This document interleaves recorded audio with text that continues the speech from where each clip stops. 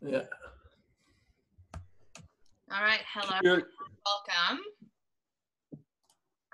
If you don't mind, just for the beginning, can everyone please just write in the chat box and say hello and make sure that I know that you guys can hear me. Tell us where you're tuning in from.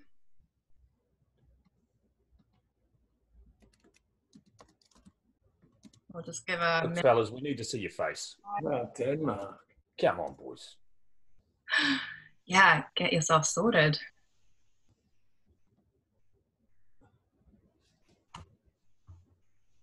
Let's start the video, Nick. Oh, there they are. Here we go. Awesome. Chris, over to you. Woo! Hello, everyone. Fleming, good to see you again, mate. You've been at all of them. Impressive. Yeah, so there's going to be, I'd imagine, a few more people joining as we go. But for the people that are here now, we have Nick and Matt with us doing the Matt and Nic show. They're pretty badass wingsuiters and skydivers in general. They've done a bunch of stuff which they can tell you about. But it's going to be pretty kind of chill chat, guys. Just if you have a question at any point, then for sure either type it in the chat group on the right. Alternatively, if you click the participants list in the bottom bar, you're going to pop up a window on the right just above the chat, and it has a bunch of options for you. One of them is the raise hand option. So if you have a question, you can just click that, and Maria will unmute you, and you can chat to the boys and ask your question. Apart from that, just chill, enjoy. I'm sure they've got some pretty good stories to let us know about. And boys, hand it over to you. We're on? Yeah. You're on, mate. Awesome, man. Hey, guys. Welcome. I'm Matt. This is Nick. Yeah, we're happy to answer any questions about wingsuiting or canopies, progression, openings, things like that. Yeah, we've been at it for quite a while now, jumping constant for the last 3 or 4 years, 5 years, wingsuits. So, yeah. We haven't really prepared a whole speech. We're just kind of going to chat. So feel free to interrupt us at any time if you want. And yeah, ask some questions. Sweet. Yeah, right now we're jumping the Kraken. Yeah, we've found it to be awesome. We've been jumping it for the last year or two. We got sent over like a prototype canopy at first, and then now we've just got our new ones. Yeah. Yeah, we haven't been able to jump the new ones. The fresh ones just came just after the lockdown. But So, fellas, right? Basically, how did you guys start out? Because you guys are a team. But you're not a performance team, are you? You're like a demonstration team on it. You guys just go around the world and do cool shit, basically, don't you? Yeah. Well, so I started kind of from the tunnel. I was on a free fly 4-way team. And then from there, I actually lost my job there because of like kind of the downturn. And then I was lucky enough to join the drop zone where Nick was working. And yeah, and then from there we were both interested in wingsuit and base jumping and just started flying together all the time. And yeah, we kind of got noticed from Squirrel, and then from there it pushed on. And now we kind of do half a year here and then half a year kind of traveling through Europe and stuff. And we do some cool things kind of around the world in China and whatnot, which is awesome. Is that work based when you're doing the so you're 6 months in Dubai, Yep. and then for the rest of it, is it work based or is it project work, or like what's the deal? Is it you're working for companies to produce content, or? No, so there's 6 to 8 months here in Dubai. We're just working at the drop zone, so doing tandems and video. And then the other months in the summer, that's pretty much private. We're just doing it for fun.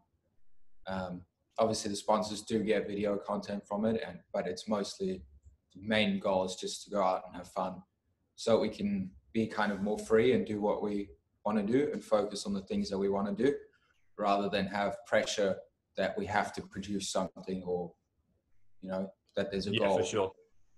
especially with the base jumping, it's better just to not have the pressure of like setting goals and timelines to get things done. That way you don't get stuck in bad weather or in situations that you're not really prepared for in advance. And I think just by being in Dubai, like they've always kind of been pushing that kind of edgy side of it. So we've been open to a lot of opportunities with wingsuiting and flying through the buildings and doing projects for them as well, which they're all kind of good little add-ons. Last year we were lucky enough to do a advertisement for a South Korean company, which was quite good. Little payday for us. That's random. What was the company? I've got a question on the side, but I want to know what the company was. Like, what were they selling? Yeah, 5G. So it was like the 5G mobile network, and then they made these like necklaces that were they were supposed to have like 3 different cameras, and it was like if you wore it, you were given out like a 3D kind of like a VR. 360 VR kind of video that your followers could then watch. Yeah, and all the time, like what you're doing. Yeah, so it was kind of a bit weird, but we had to kind of do the jumps through the buildings and pretend we were filming it with these necklaces and whatnot. And so yeah, it was. I think it was a good excuse to do fun stuff. Yeah. Oh mate, like it's a cool experience, right? And it's a buzzy story. Yeah. Mate, I would love to see what you guys are doing 24/7 if you had one of those on. It'd be great. Yeah, exactly. Yeah. It probably really wouldn't be that exciting. Yeah, well, especially not at the moment. Yeah, no, for most of us. Right, I got a question here from Fleming. He says, I'm a tall person, 197 centimetres in height, and find it difficult to exit from a Cessna 208 as the door is so small. Do you have any tips on improving the exit or anything that can help them out there? So we don't really have that much experience jumping Cessnas, and we're not really that tall. But it's a rear door, 208, I'm guessing. Well, if you're the 208, do you mean a 206, Fleming? A 208's a caravan. But even the caravan, I guess. Caravan. 206. 206. So that's So that's kind of like the door's a little bit further back than a 182. Sometimes, but it's quite small in the front. I would just recommend just sitting down and having your feet hanging out, and then kind of like pushing yourself up. Or you can always go from your knees. Yeah, but I'm guessing if he's on his knees, then his head's probably pretty tall. Yeah, he's quite tall. 197 is pretty tall. For group jumps, I would just try and hang your feet out the door. That's kind of what we were doing in Italy. Yeah. One person would sit kind of at the back of the door with your feet hanging out, and then the other person's more in the front of the door. Yeah. And the following person. Yeah, I guess it's one of those things where like the situation kind of doesn't help you out, you know? Like I just keep focusing on doing your best. Yeah. It's sweet. Difficult. Cool. Well, I guess because that's kind of Fleming is asking from like he's starting out a bit. So what kind of advice maybe would you give for some people here who are new to wingsuiting or are looking at getting into wingsuiting to kind of like, what have you, like mistakes that you guys have learned from that they can kind of shortcut in a way? So what wisdom can you bestow upon? When I started wingsuiting, I was real excited and I wanted to wingsuit as soon as possible, but I only had a JFX 84. So I bought myself the wingsuit, but then didn't want to get a full another setup, like a second rig for wingsuiting. So I started jumping the wingsuit with the JFX 84. And it was real good in the beginning until it wasn't. And I think it was like 50. I was trying to find the video yesterday, but it was probably about like 50 to 80 jumps in. I had line twists and like the rises were offset and it was diving and spinning. And it was the scariest thing ever, being stuck in the wingsuit, trying to unzip while you're like spinning on your back. So I would definitely recommend against that and wait until you have all the proper gear, especially the canopy. a good fitting wingsuit, and then probably also a good pilot chute. You want to make sure that you have, even if you're jumping a small wingsuit, you hear people often say like, don't worry, you don't need a long bridle, but I would definitely recommend you getting a long bridle and also a good wingsuiting pilot chute. And good coaching, I guess, as well. Yeah, for sure. If you have someone around you that can help you with coaching, it's always a plus. Sorry, there's just another question quickly on the side from Joe. Hey, Joe, how's it going, mate? Good to see you. He said he has no wingsuiting experience, but he's just curious, can you do a dive exit in a wingsuit? Do you guys ever dive out the plane? So, like, I'm assuming down the hill is what he means? Yes. Yeah, lots. You can, in the Otter, you can do it. Yeah.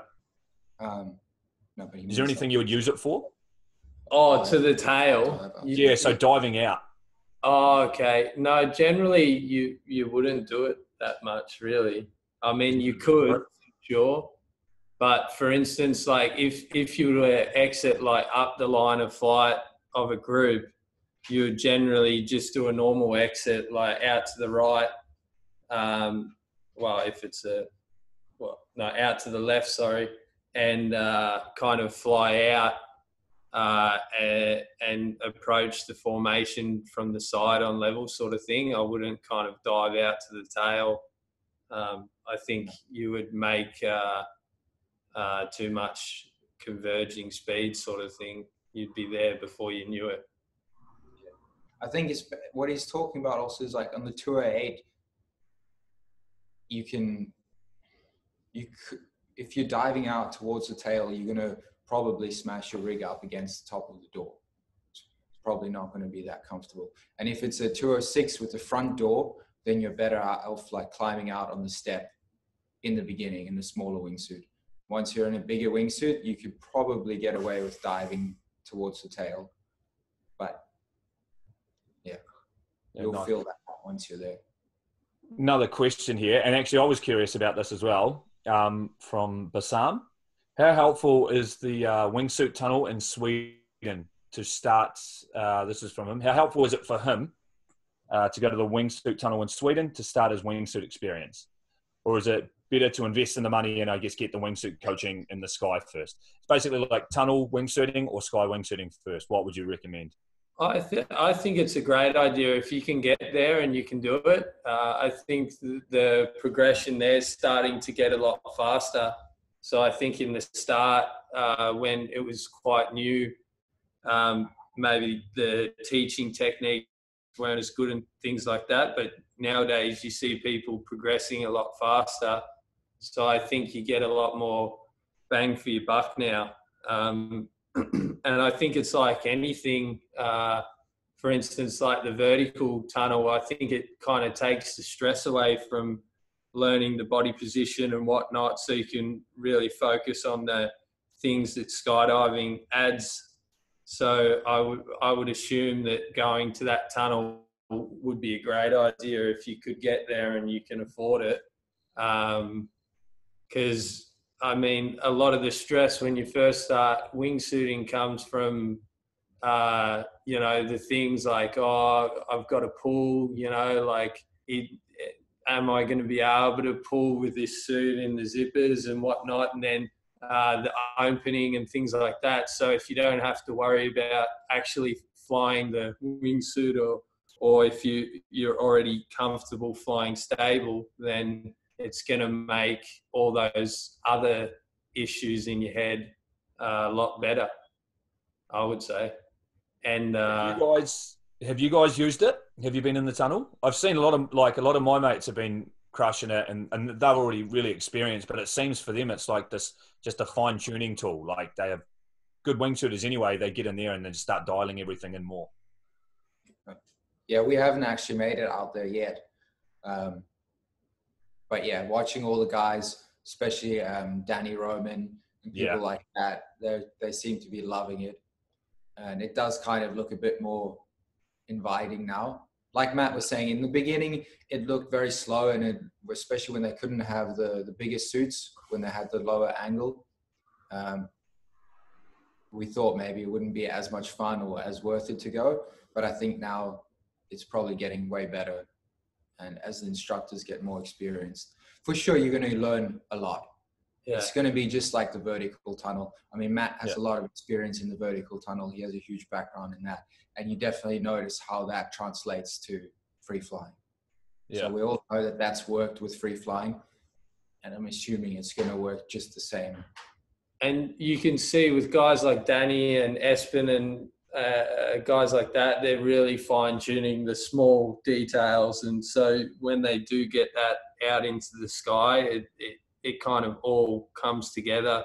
And they're flying insane in that tunnel now. So it's got to help, I would say. So if you can get over there and do a bit of time, it's only going to benefit you. Cool. We got a bombardment of questions here from Maria. Yeah. I'm going to go through them. For me, I can start with like why we got into wingsuiting and things like that. Like for me, it was I was working at the drop zone here in Dubai already, like Matt was saying, and the original wingsuit team here, Noah, Julian, Micah, and Greg, they started jumping the Freak. And before that, wingsuiting was kind of just solo people or groups of people flying really slow together.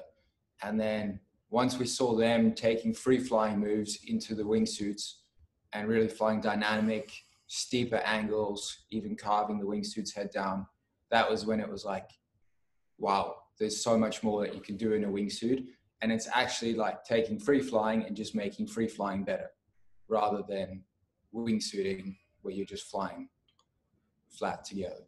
So that was a huge inspiration for us, I think, well, for both of us coming from the free flying background, to do that in a wingsuit and have that extra power. And you get like 2.5 minutes in a skydive instead of a 50-second skydive. And we're still working on head up. That's the only thing, I guess, that you can still do in free flying that you can't do in a wingsuit. But hopefully one day we'll get the head up movement as well. Yeah. I don't know if that will ever be possible, but that would be pretty cool.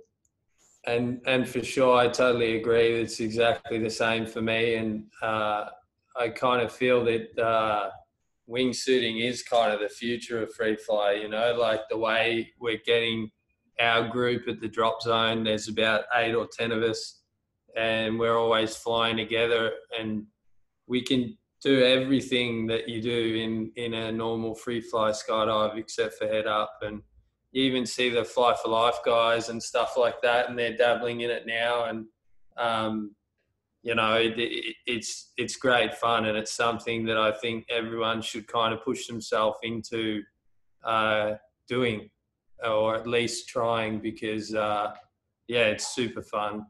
And I think it gives you a bigger outlook of the whole skydive operation as well, because you're kind of like a bird above it all, so you can kind of see where the tandems are and where the free flyers are out and whatnot. And you have a better understanding of kind of the whole layout of the drop zone. And so every time I kind of push myself further, I feel that all the stuff before becomes easier, you know? Yeah. Yeah, nice. Where do you guys see, there's another question, but before that, I would be curious to know, like, where do you see the sport, like wingsuiting, the discipline, developing? Because like it's become in the last couple of years massive in competition for sure, like with the artistic events getting like a sort of resurgence and now more people competing in that. Where do you guys kind of see it going? Yeah, I see more of that. Like Matt said, like the Fly for Life guys are starting to do it. And I think we'll see more bigger groups flying really dynamic stuff in a wingsuit. We still haven't seen, well, basically like the tracking stuff that the Fly for Life guys are doing, but in wingsuits. I'd like to see that 16, 20 ways, people diving, going through layouts, going into carves, like, big circle carves, things like that. That would be pretty insane to see. It will take a while for sure, just like the free flying took a while to develop, to get everyone to fly safely. Because that's the only negative side, is when you're in the wingsuit and you have all that extra power, you're flying a lot faster. and collisions. Not that free fly collisions aren't scary as well, but wingsuit collisions are probably even more scary. The closing speed is a lot quicker. I like when you guys are doing the carving and then you do like a crossover and break off. It's pretty mental how fast you can, how fast your closing speeds are. If you want to see a good video of that, the Soulfires, Fred and Vince, they have a video where they just pretty much like get separation and just come flying at each other and cross each other and then keep doing that. But yeah, you see like it's progressing more and more, and every year we try and go across to USA and kind of get together and fly with like all the guys that are pushing that side of things, and see where we can develop and get it to, sort of thing. Nice. Right, a couple of questions. I've got another one from Fleming, and he's asked, how good should I be in a current wingsuit before switching to a bigger size, like minimum requirement? At what point do you upsize the wingsuit, I guess? So I guess the fear at first when you're upsizing wingsuit is like the opening and the pull and things like that. The actual flight, like when you start upsizing wingsuits, it's I don't feel that it gets a lot more difficult. I think it's just the pressure that you put on yourself that kind of makes you feel that it gets harder. For me, actually, the bigger the wingsuit, the easier it becomes to fly. It just you've got more fabric to manage through the opening and things, and then you've got more forward speed that you need to slow down and whatnot. So, I mean, I think it's when you feel comfortable and when you're ready, I think you should always kind of feed off that. You should be able to tell that you're honestly comfortable in the suit that you're flying. So you can do transitions to your back, you can do barrel rolls, and you're never thinking that you're going to go unstable or that you can't get stable if you are unstable. Or that you wouldn't be able to pull now, like that you need another 5,000 feet to be able to pull. I guess you could almost say it's kind of like downsizing in a canopy. Like when you feel like you're getting everything out of it and you're as safe as you possibly can be, that's kind of the point where you know you're at a good position to make a change. Yeah, and you'll know if you've gone too fast because you'll generally be having a lot of chops. And you'll scare the shit out of yourself. Exactly. Yeah. So if you're flying a wingsuit and you've just like gotten a bigger wingsuit and you're flying that one and you don't feel comfortable at all and you're scared to do transitions and you're scared to fly on your back or do steep turns or like more advanced maneuvers, then you know that you've probably gone too quick and it's probably better to take a step back. Yeah. Because then you're just hampering your progression because you'll be too nervous and too scared to try anything. Yeah, for sure. It's better to do it slowly and do it properly, like anything, than try and sprint it, and then it just hinders your learning in the long run anyway, doesn't it? Yeah. Another question from Joe regarding the Kraken. Nice, Joe. Just reading that comment, mate. Sounds like you've got a lot of our products. Good man. We love it. So Joe's asked, what do you load the Kraken at? And how much fun is it? He's just got himself a 159 during our cutaway sale, and he flies a 149 Crossfire 3 at 1.9. He goes on to say he's jumping at JFX, but yeah, maybe just deal with the top part. What do you guys load your Kraken at, and do you enjoy them? Yes, I enjoy them. I can't tell you exactly what we load them at. I can do a quick calculation, but we have the 120.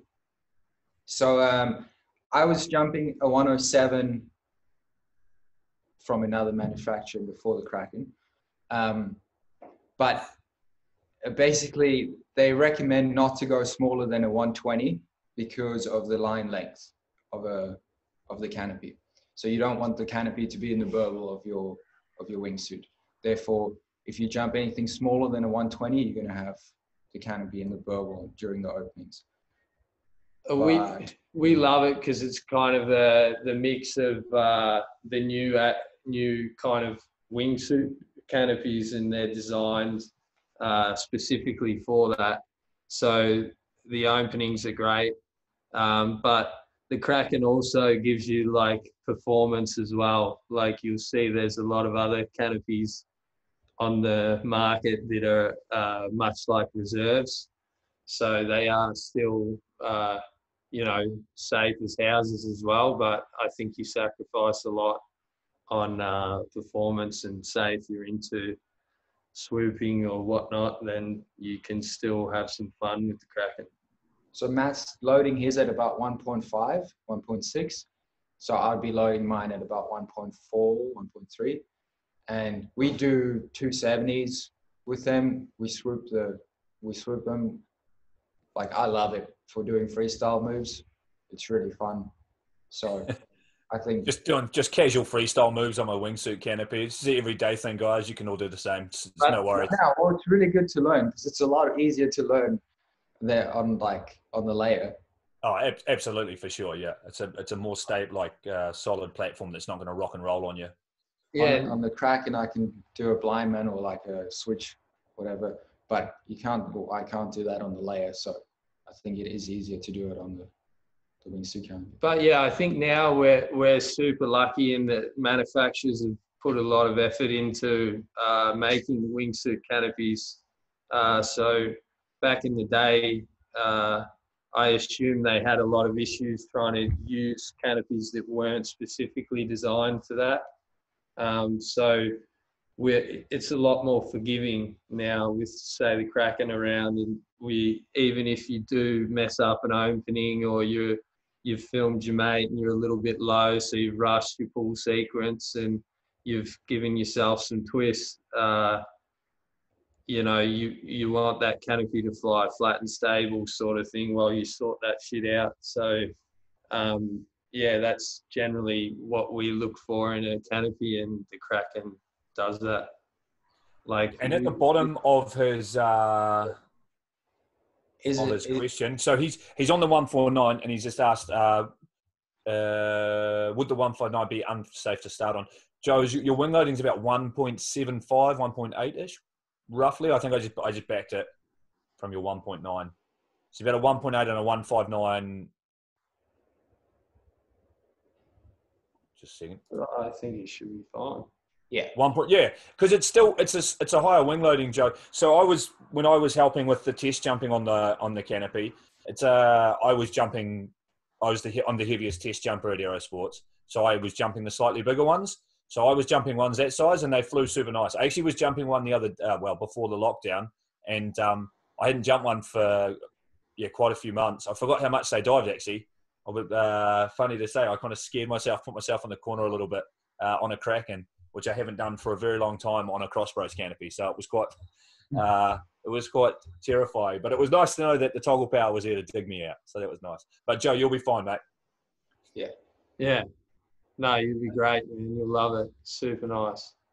And then what are your thoughts on learning turns over 90 degrees, like 270s on lighter loaded 1.1 to 1.3 canopies, not wingsuits? So I would highly recommend that. You should definitely, that's how I did my progression on bigger canopies that were lightly loaded. I mean, I've always loaded my canopies pretty lightly because I'm pretty small. But I feel that's better, and then learning bigger turns rather than just doing 90-degree turns until you're on a really heavily loaded canopy, because you don't have that sight picture of doing a bigger turn. So you should still learn 270s on lightly loaded big canopies. But you can probably explain more of that, Chris. No, I think you're pretty good. Like it depends where you want to go. Like if you're pretty content with, not everyone wants to downsize to a 60-foot square picture, you know. So if you want to progress, then for sure, and even if it's a big canopy, canopy coaches can give you the tools and teach you what you need to know to fly that canopy better, whether it be doing a straight in better, or just doing a 2-stage flare better, or doing a really nice 90, or even turning a wingsuit canopy to do a 270. I've watched a lot. They'll be able to do them better than me. I don't really do them on the canopies that size. I'm not current on them, which is a weird thing to say from jumping small crossbase canopies. But some of the wingsuiters who are super current on like the the Krakens and the Epicines and those. And I can't remember any of the other ones. They do a really nice 270 and they swoop them for quite a long way. I guess like the boys were saying, the Kraken has the potential. It has the sports capabilities, so you can get a really nice swoop out of it. So it's kind of like if you don't if you're not, that option of learning is there and available, and the canopy's like has the potential to fly like that. So it's kind of a waste not to give it a go, really, if you're comfortable. Yeah, totally. I mean, that's how I learned. I learned from the wingsuit canopy following Nic, and then from there I started doing it on the video jumps on the sport canopy. I saw a good question there about play around with the two-piece tracking suit. And then it says, is it similar to a small wingsuit? Might feel. Yeah, it is kind of similar. You'll find now they have actually nice one-piece tracking suits, which kind of take the stress away from the pull sort of thing, because your hand's always close to the BOC anyway. So I think like a one-piece tracking suit, like for instance, Mutation, it feels exactly like a wingsuit because it's all kind of one piece. The tracking suits, you're kind of flying each limb separate, whereas those new one-piece suits, they're really good way to introduce yourself into wingsuiting. It feels more or less exactly the same, both in base and skydiving. Yeah, nice. Yeah, some of those one-piece suits, especially the ones you guys have flown, they're pretty damn efficient. Yeah. They look ridiculous, but they're efficient. They're amazing, dude. And they really do. They feel super similar. Yeah. Yeah, nice. I've got a quick question here from Lacari.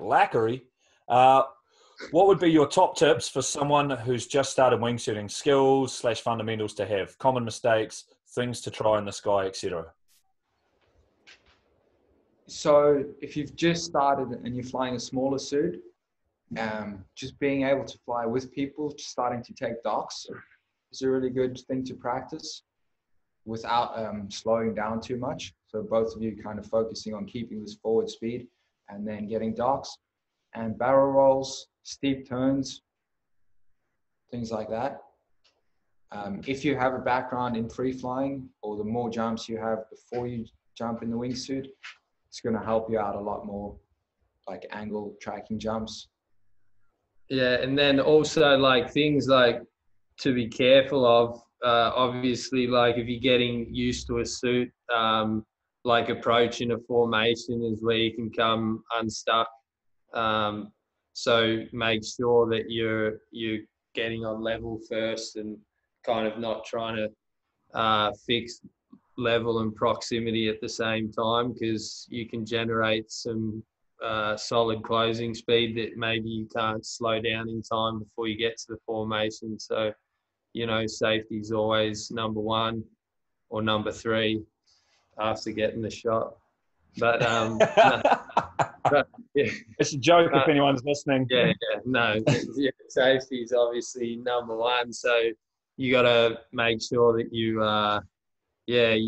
kind of take that side of things quite slow, because collisions in a wingsuit are definitely not nice. So be careful of that. Getting the shot's a close second, though, obviously.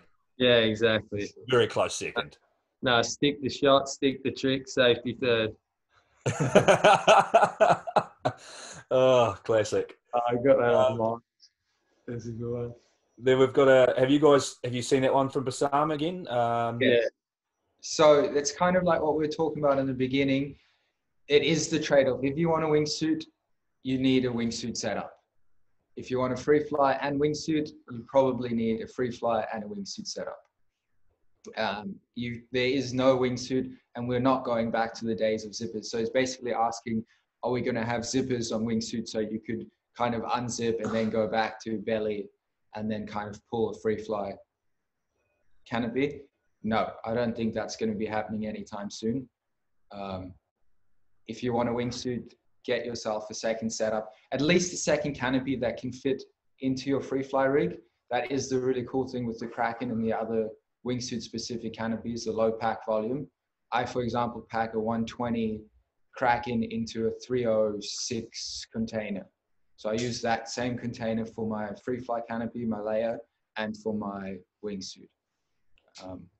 So you don't even need to have 2 rigs, but then you do need to switch the canopies between your jumps when you're doing free fly jumps and but again, jumps. Depending on how far you are on in your progression with canopies and stuff, like you can still swoop the Kraken quite good. So, and you can use it for free fall jumps. It's totally fine. So I don't think, like, if you are real serious about wingsuiting, like I still use my Kraken sometimes when I go to boogies and organize, because I'd rather not take 2 canopies and I still want the option to wingsuit. So yeah, I think. Right, so we're slowly running out of time, but we've got, I'm just going to go through these as quickly as I can. Ian Purvis, how's it going, Ian, mate? Good to see you. Haven't flown wingsuit. He has a Havoc carve for 18 months due to downsizing canopies. Now that I have a second canopy, would I be better off going back to a smaller suit for a while? So should he take a step? No, you don't need to go back smaller than the Havoc carve, but you should go back to the Havoc carve and then go up from that. That's what I would recommend. Yeah, it depends on how you feel too. I mean, if you're really that worried, then maybe think about it. But I mean, it's like Havoc's still quite a nice, stable, smaller suit, so it should still be okay, I would think. Cool. From Chris, I've been trying to focus on angles, back and belly, and free flying. Are there a particular disciplines that will help build a strong foundation for learning the wingsuit? I think you guys kind of covered this at the start, but yeah, well, so angle flying, of course, it feeds straight into it. Basically, wingsuiting is angle flying, just with more power. So all those sorts of things, back and belly angles, they're going to help you a lot. Also, all the fundamentals are the same. So approaching the formation and whatnot is exactly the same. So you still stick to those same principles. You just obviously have to respect the power that the wingsuit has. So yeah, all of that's going to help. And then of course, if you start using tracking suits, they're even closer to a wingsuit too. Righto, fellas. So we're on the 2 minutes now. So I don't know. Is there anything you guys want to plug? We're kind of running. Joe, we're doing another Testies webinar next week, I think. So you can find out how to become a Testie there. But is there anything you guys would like? So these guys have a lot of cool videos online. You can see all of their stuff shredding around the world, and I've been lucky enough to see a bunch of it. Is there anywhere you guys would send them to? Have you got a Facebook page? What's the go, fellas? Yeah, plug yourselves. It's Matt Munting or Nic Scalabrino, and then we have a page called the Matt and Nic Show as well that we just started. But just by our names. Instagram for our names, and then the Matt and Nic Show on Instagram as well. Follow the lads. I'm sure if you have a couple of cheeky questions there, they can field them for you. If you have any questions, you can always just write to us on Instagram or Facebook. And we're happy to answer. There's been a lot of good questions today, and if other people have more questions, always just shoot them through. And thank you so much. No worries. Cool. Yeah, so we're running out of time there. We're just going to unmute everyone, and we can all say collect a little fuck yeah. Just give us a cheers. Thank you so much, guys. We're all unmuted. Oh. Yeah. Guys, thanks a lot, boys. Boys. Nice one, fellas. Thank you very much, and thanks everyone for joining and watching. And join us in our next one. Follow the Facebook page. We'll have all the updates there. Thank you. Great to see you, Ian. Looking great, mate. Cheers, bro. Nice one, guys. Cheers, lads.